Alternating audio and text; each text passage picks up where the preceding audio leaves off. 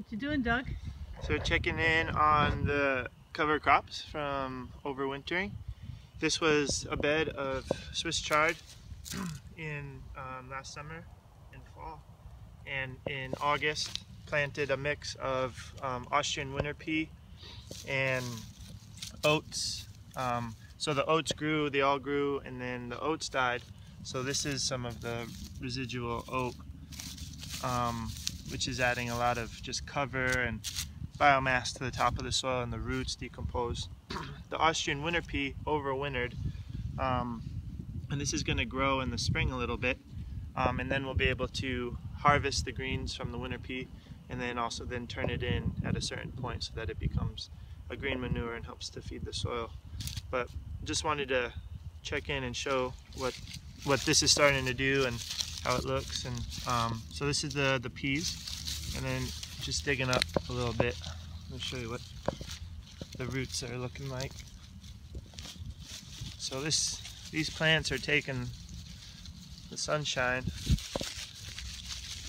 and turning it into food for the soil, and partly through these are nodules where the peas have a relationship with a bacteria that live in those nodules, and those bacteria are helping to take nitrogen from the air and turn it into a different form of nitrogen that is available plant food.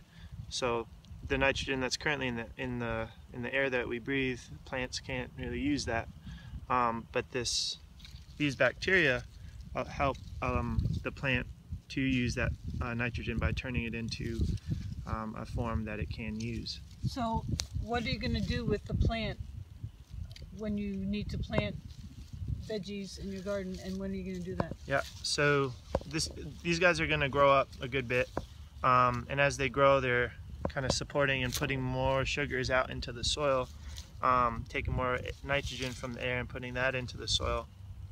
I'm going to plant in here probably early summer or late spring. A couple weeks before I do that, I'll come in and cut the peas and broad fork the peas to aerate the roots, and that will kill the plants. You cut the top, but you're going to leave the root systems in place? Yep, leave the root systems in place. Just cut the top so that it stops photosynthesizing, and the aeration will bring air to the roots, and it'll start to die.